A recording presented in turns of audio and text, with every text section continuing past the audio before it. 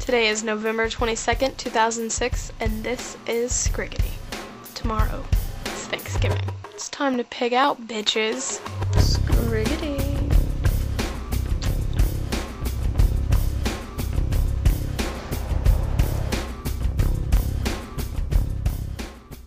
Richard sent us this swimmingly good field report.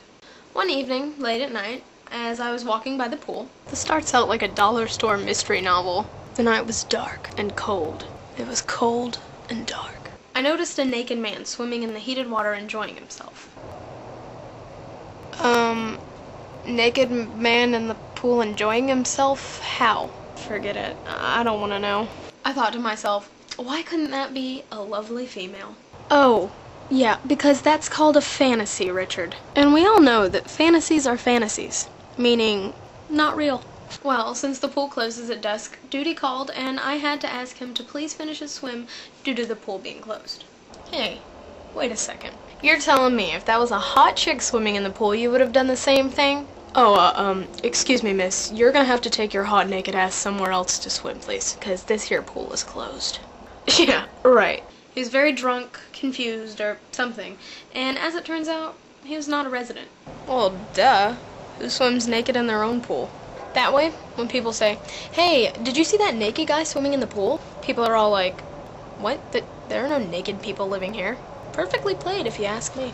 He had just wandered off the beach and penetrated our highly secure property for a nice swim. Please never, ever, ever submit news to Scriggity about a naked man and use the word penetrate to illustrate your point. Thank you.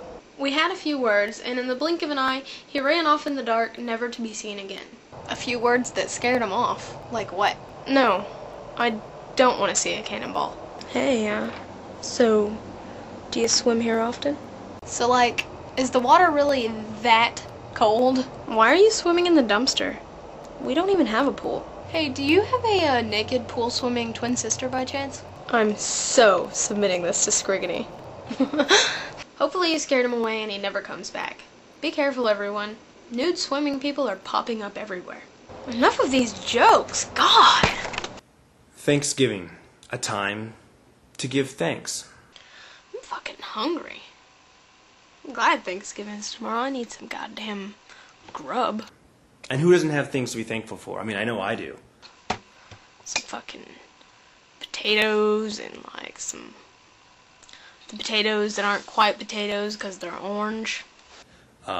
There's lots of things that I'm thankful for. Of course, my grandma's infamous. No, I guess it's not infamous.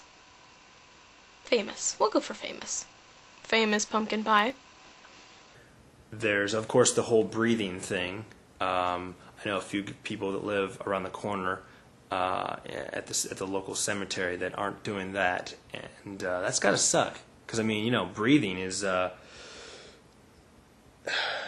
Yeah, that's pretty cool. I like that. I don't think I want to give that up. So I'm thankful to breathe. And like rolls or biscuits or something. I really don't know what we eat. Normally I'm kind of picky, and so I just kind of, you know, I get a little turkey and you know, salad. And I'm thankful for raw sushi, for bringing sushi to Arizona and being the first sushi bar restaurant to embrace me and make sushi my favorite food and what it is for me, and you know, that whole crap. I leave the weird shit alone because all families have got, you know, like the weird food during Thanksgiving, and it's like people are all crazy about it. Because I've been to numerous family gatherings on Thanksgiving because, you know, I got a lot of friends and, you know, I've had a few boyfriends.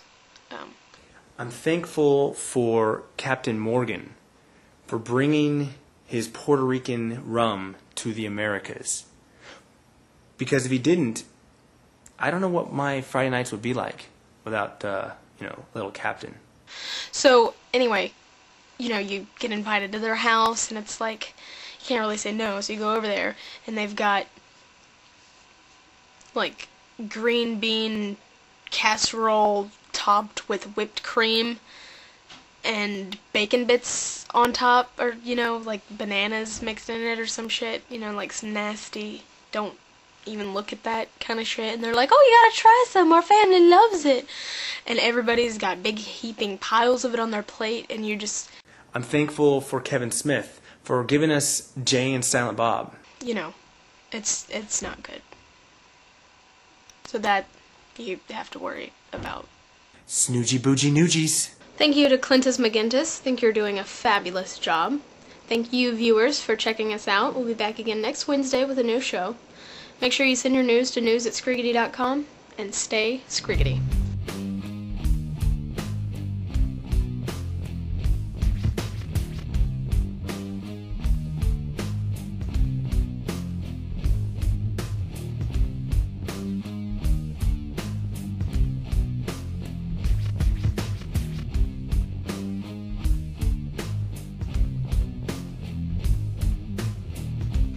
Thanksgiving.